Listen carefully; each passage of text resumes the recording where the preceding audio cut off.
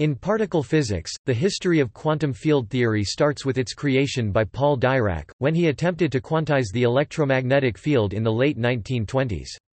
Major advances in the theory were made in the 1950s, and led to the introduction of quantum electrodynamics (QED). QED was so successful and accurately predictive that efforts were made to apply the same basic concepts for the other forces of nature. By the late 1970s, these efforts successfully utilized gauge theory in the strong nuclear force and weak nuclear force, producing the modern standard model of particle physics. Efforts to describe gravity using the same techniques have, to date, failed. The study of quantum field theory is still flourishing, as are applications of its methods to many physical problems.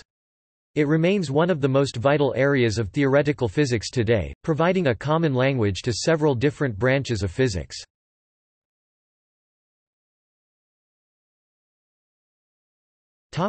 Early developments.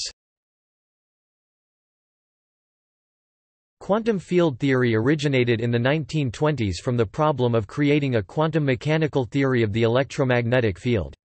In particular, de Broglie in 1924 introduced the idea of a wave description of elementary systems in the following way. We proceed in this work from the assumption of the existence of a certain periodic phenomenon of a yet-to-be-determined character, which is to be attributed to each and every isolated energy parcel. In 1925, Werner Heisenberg, Max Born, and Pascual Jordan constructed just such a theory by expressing the field's internal degrees of freedom as an infinite set of harmonic oscillators, and by then utilizing the canonical quantization procedure to these oscillators. Their paper was published in 1926. This theory assumed that no electric charges or currents were present and today would be called a free field theory. The first reasonably complete theory of quantum electrodynamics, which included both the electromagnetic field and electrically charged matter, specifically electrons, as quantum mechanical objects, was created by Paul Dirac in 1927.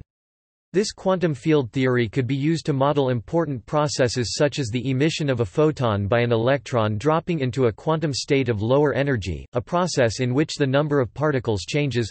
One atom in the initial state becomes an atom plus a photon in the final state. It is now understood that the ability to describe such processes is one of the most important features of quantum field theory. The final crucial step was Enrico Fermi's theory of beta decay 1934. In it, fermion species nonconservation was shown to follow from second quantization. Creation and annihilation of fermions came to the fore, and quantum field theory was seen to describe particle decays. Fermi's breakthrough was somewhat foreshadowed in the abstract studies of Soviet physicists, Viktor Ambertsumian and Dmitry Ivanenko, in particular the Ambertsumian-Ivanenko hypothesis of creation of massive particles 1930. The idea was that not only the quanta of the electromagnetic field, photons, but also other particles might emerge and disappear as a result of their interaction with other particles.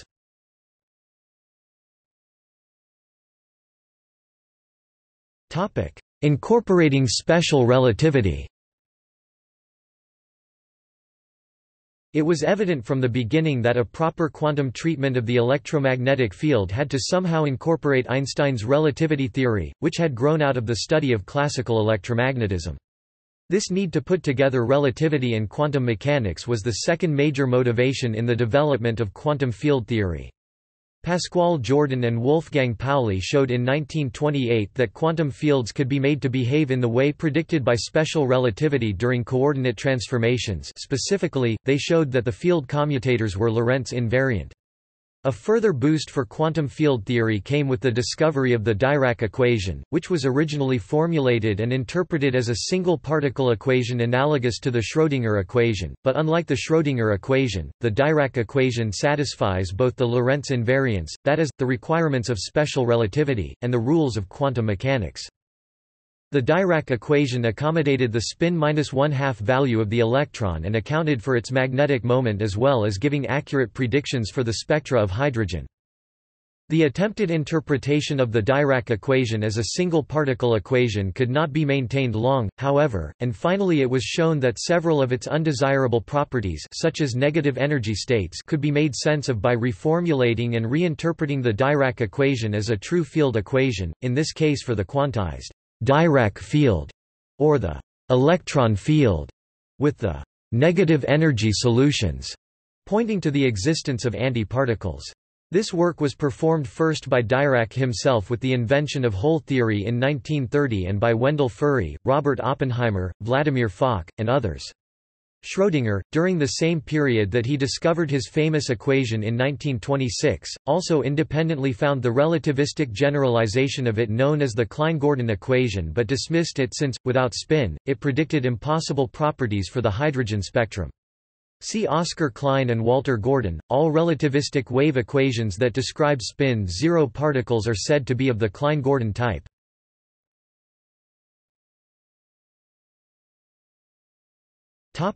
Uncertainty, again.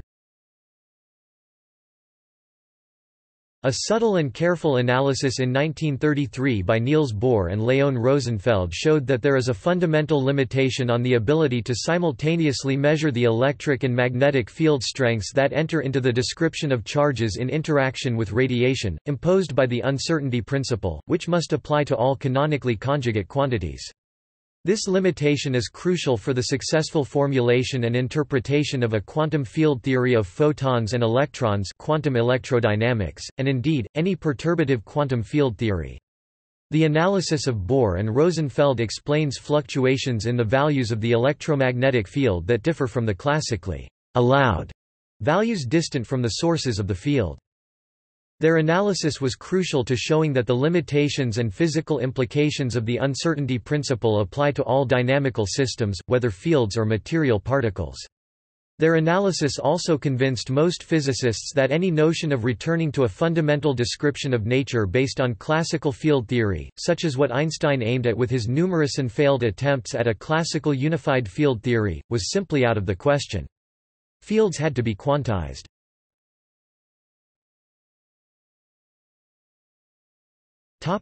Second quantization. The third thread in the development of quantum field theory was the need to handle the statistics of many particle systems consistently and with ease.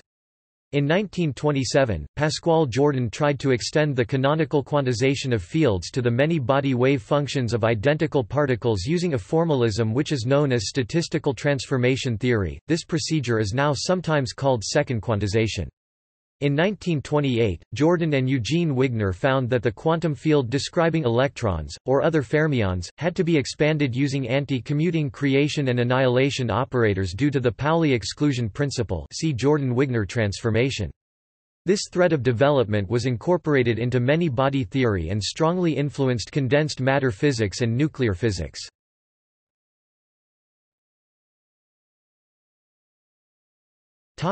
The problem of infinities. Despite its early successes, quantum field theory was plagued by several serious theoretical difficulties. Basic physical quantities, such as the self-energy of the electron, the energy shift of electron states due to the presence of the electromagnetic field, gave infinite, divergent contributions—a nonsensical result—when computed using the perturbative techniques available in the 1930s and most of the 1940s. The electron self-energy problem was already a serious issue in the classical electromagnetic field theory, where the attempt to attribute to the electron a finite size or extent, the classical electron radius, led immediately to the question of what non-electromagnetic stresses would need to be invoked, which would presumably hold the electron together against the Coulomb repulsion of its finite-sized parts. The situation was dire, and had certain features that reminded many of the Rayleigh-Jeans catastrophe. What made the situation in the 1940s so desperate and gloomy, however, was the fact that the correct ingredients, the second quantized Maxwell-Dirac field equations, for the theoretical description of interacting photons and electrons were well in place, and no major conceptual change was needed analogous to that which was necessitated by a finite and physically sensible account of the radiative behavior of hot objects, as provided by the Planck radiation law.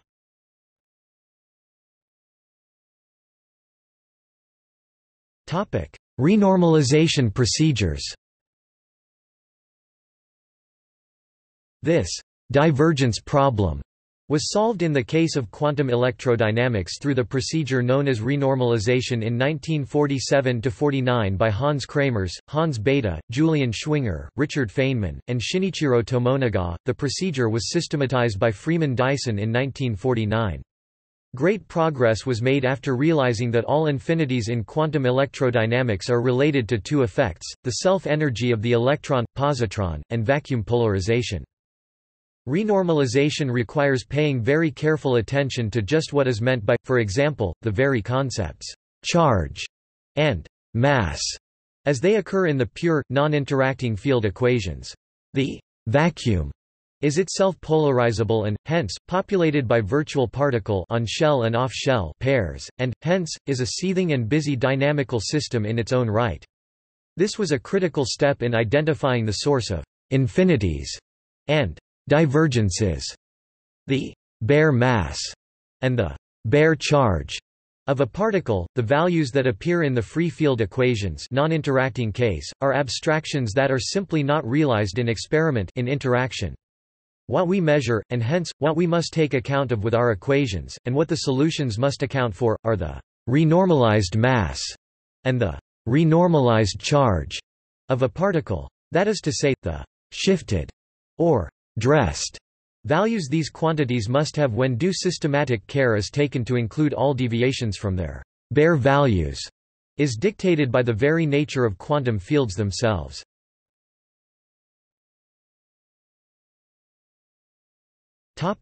Gauge invariance. The first approach that bore fruit is known as the interaction representation. See the article Interaction picture, a Lorentz covariant and gauge invariant generalization of time-dependent perturbation theory used in ordinary quantum mechanics, and developed by Tomonaga and Schwinger, generalizing earlier efforts of Dirac, Fock and Podolsky. Tomonaga and Schwinger invented a relativistically covariant scheme for representing field commutators and field operators intermediate between the two main representations of a quantum system, the Schrödinger and the Heisenberg representations. Within this scheme, field commutators at separated points can be evaluated in terms of bare field creation and annihilation operators. This allows for keeping track of the time evolution of both the bare and renormalized or perturbed values of the Hamiltonian and expresses everything in terms of the coupled, gauge invariant bare field equations. Schwinger gave the most elegant formulation of this approach. The next and most famous development is due to Feynman, who, with his brilliant rules for assigning a graph diagram to the terms in the scattering matrix CS matrix and Feynman diagrams. These directly corresponded through the Schwinger-Dyson equation to the measurable physical processes, cross-sections, probability amplitudes, decay widths and lifetimes of excited states one needs to be able to calculate. This revolutionized how quantum field theory calculations are carried out in practice. Two classic text books from the 1960s, James D. Bjorken, Sidney David Drell, Relativistic Quantum Mechanics 1964, and J. J. Sakurai, Advanced Quantum Mechanics 1967, thoroughly developed the Feynman graph expansion techniques using physically intuitive and practical methods following from the correspondence principle, without worrying about the technicalities involved in deriving the Feynman rules from the superstructure of quantum field theory itself. Although both Feynman's heuristic and pictorial style of dealing with the infinities, as well as the formal methods of Tomonaga and Schwinger, worked extremely well, and gave spectacularly accurate answers, the true analytical nature of the question of renormalizability, that is, whether any theory formulated as a quantum field theory would give finite answers, was not worked out until much later, when the urgency of trying to formulate finite theories for the strong and electroweak and gravitational interactions demanded its solution.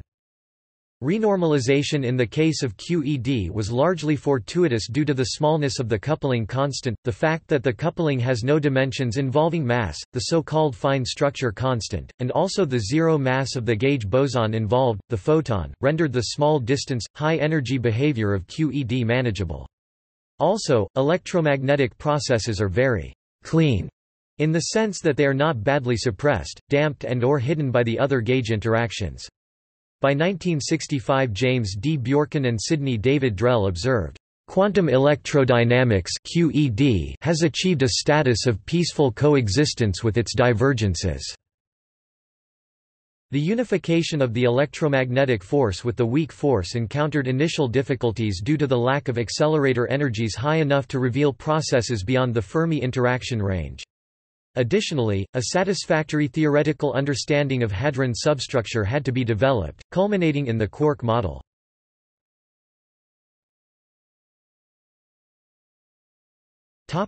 Non-abelian gauge theory.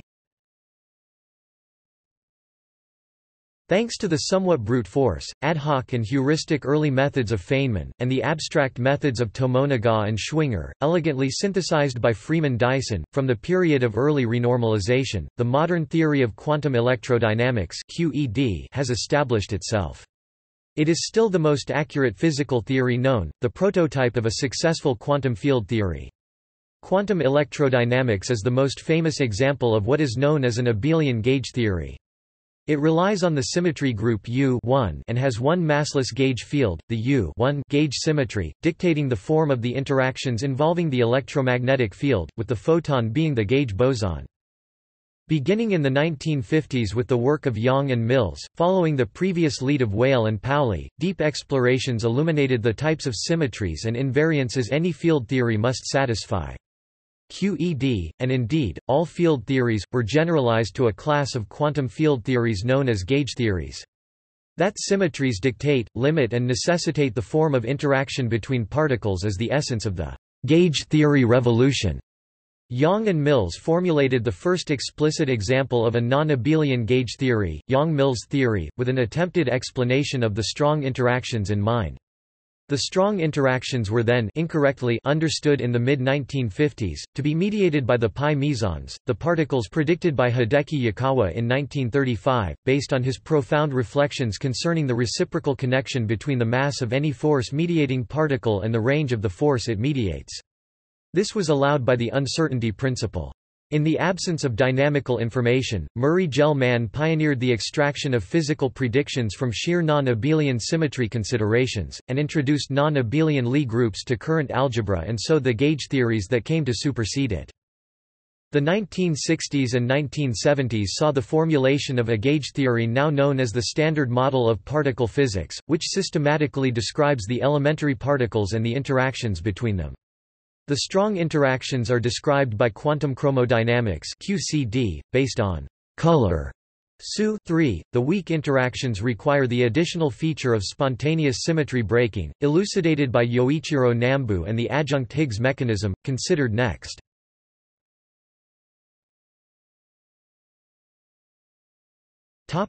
Electroweak unification.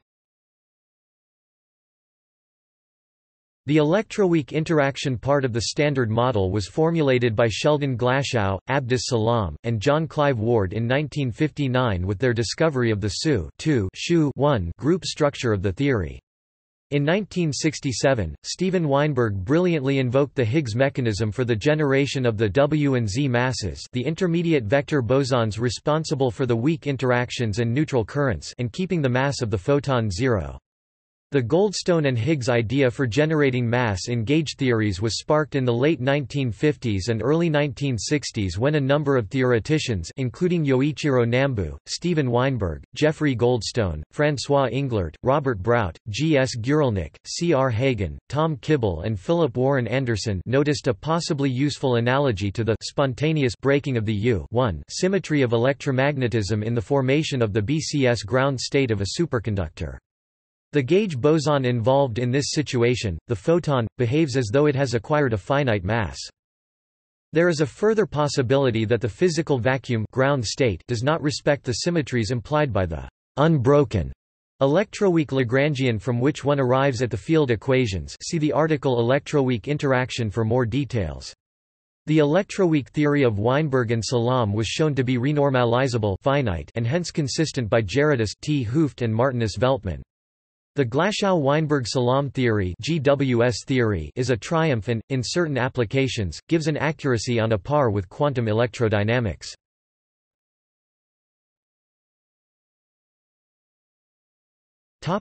Quantum chromodynamics. In the case of the strong interactions, progress concerning their short-distance, high-energy behavior was much slower and more frustrating. For strong interactions with the electroweak fields, there were difficult issues regarding the strength of coupling, the mass generation of the force carriers as well as their nonlinear, self-interactions. Although there has been theoretical progress toward a grand unified quantum field theory incorporating the electromagnetic force, the weak force and the strong force, empirical verification is still pending. Superunification, incorporating the gravitational force, is still very speculative, and is under intensive investigation by many of the best minds in contemporary theoretical physics.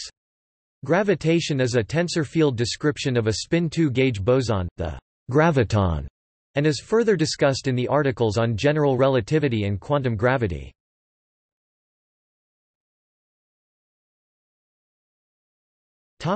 Quantum gravity. From the point of view of the techniques of four-dimensional quantum field theory, and as the numerous efforts to formulate a consistent quantum gravity theory attests, gravitational quantization has been the reigning champion for bad behavior. There are technical problems underlain by the fact that the gravitational coupling constant has dimensions involving inverse powers of mass, and, as a simple consequence, it is plagued by perturbatively badly behaved nonlinear self-interactions. Gravity is itself a source of gravity, analogously to gauge theories whose couplings are, by contrast, dimensionless, leading to uncontrollable divergences at increasing orders of perturbation theory. Moreover, gravity couples to all energy equally strongly, as per the equivalence principle, so this makes the notion of ever really switching off, cutting off, or separating, the gravitational interaction from other interactions ambiguous, since, with gravitation, we are dealing with the very structure of spacetime itself. Moreover, it has not been established that a theory of quantum gravity is necessary, see quantum field theory in curved spacetime. Contemporary framework of renormalization. Parallel breakthroughs in the understanding of phase transitions in condensed matter physics led to novel insights based on the renormalization group.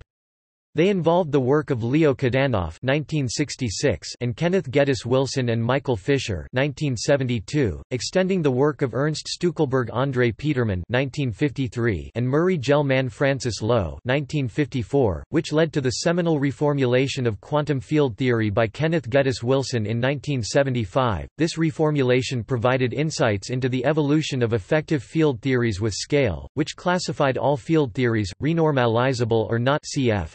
Subsequent section. The remarkable conclusion is that, in general, most observables are irrelevant, i.e., the macroscopic physics is dominated by only a few observables in most systems. During the same period, Kadanoff 1969 introduced an operator algebra formalism for the two-dimensional Ising model, a widely studied mathematical model of ferromagnetism in statistical physics. This development suggested that quantum field theory describes its scaling limit. Later, there developed the idea that a finite number of generating operators could represent all the correlation functions of the Ising model. The renormalization group spans a set of ideas and methods to monitor changes of the behavior of the theory with scale, providing a deep physical understanding which sparked what has been called the grand synthesis of theoretical physics, uniting the quantum field theoretical techniques used in particle physics and condensed matter physics into a single powerful theoretical framework. The gauge field theory of the strong interactions, quantum chromodynamics (QCD), relies crucially on this renormalization group for its distinguishing characteristic features, asymptotic freedom and color confinement.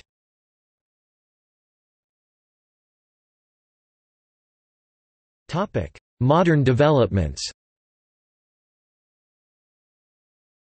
Algebraic quantum field theory, axiomatic quantum field theory, topological quantum field theory (TQFT).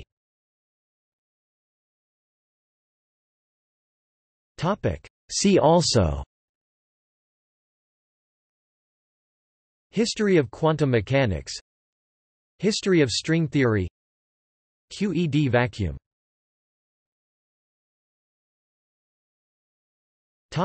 Notes.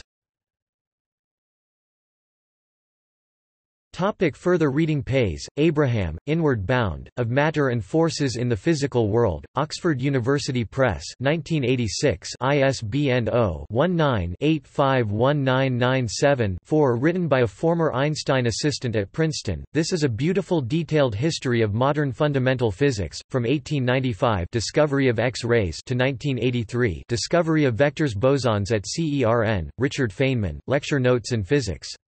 Princeton University Press, Princeton, 1986.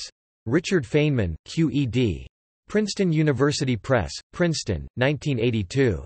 Weinberg, Stephen, The Quantum Theory of Fields, Foundations Volume I, Cambridge University Press 1995 ISBN 0-521-55001-7. The first chapter pp. 1–40 of Weinberg's monumental treatise gives a brief history of QFT, p. 608. Weinberg, Stephen, The Quantum Theory of Fields, Modern Applications Volume 2, Cambridge University Press, Cambridge, UK 1996 ISBN 0-521-55001-7, pp. 489. Weinberg, Stephen, The Quantum Theory of Fields, Supersymmetry Volume 3, Cambridge University Press, Cambridge, UK 2000 ISBN 0-521-55002-5, pp. 419. Schweber, Sylvan S., QED and the Men Who Made It, Dyson, Feynman, Schwinger, and Tomonaga, Princeton University Press 1994 ISBN 0-691-03327-7. Indurain, Francisco José, Quantum Chromodynamics, An Introduction to the Theory of Quarks and Gluons, Springer Verlag, New York, 1983. ISBN 0-387-11752-0. Miller, Arthur I., Early Quantum Electrodynamics, A Sourcebook, Cambridge University Press 1995 ISBN 0-521-56891-9. Schwinger, Julian, Selected Papers on Quantum Electrodynamics, Dover Publications, Inc. 1958 ISBN 0-486-60444-6. O'Rafferty, Lachlan, The Dawning of Gauge Theory, Princeton University Press, May 5, 1997. ISBN 0-691-02977-6.